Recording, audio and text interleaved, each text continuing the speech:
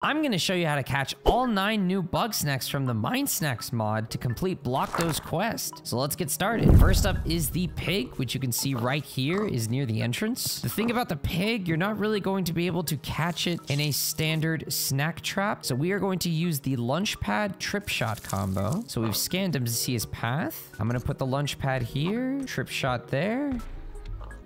Easy stun, easy capture.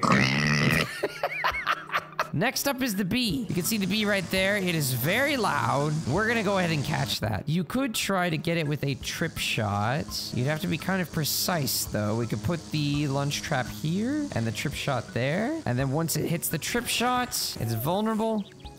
Easy capture.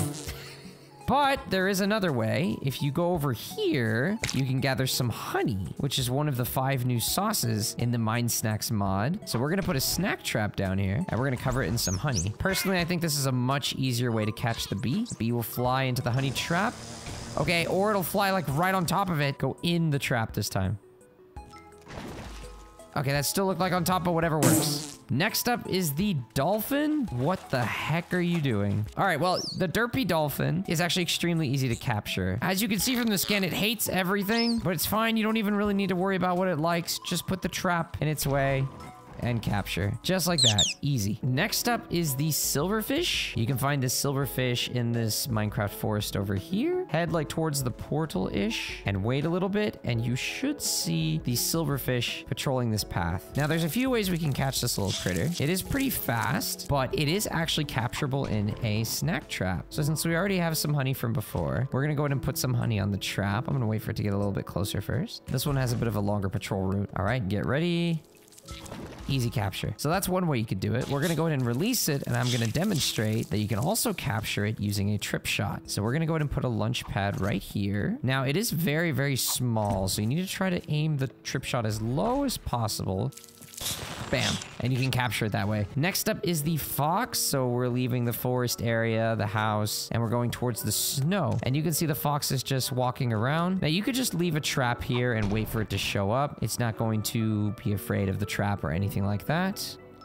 You can see that works. Easy capture. It will go inside the bush if you scare it, either by doing something dumb like I just did, or if you walk up close to it. But you can see it also really loves fish and rotten flesh. Rotten flesh is not as close as the fish. The fish is literally right here in this cave. So just go over to this cave, grab the fish, and then I'm gonna put the trap over here, and I'm going to cover it with fish.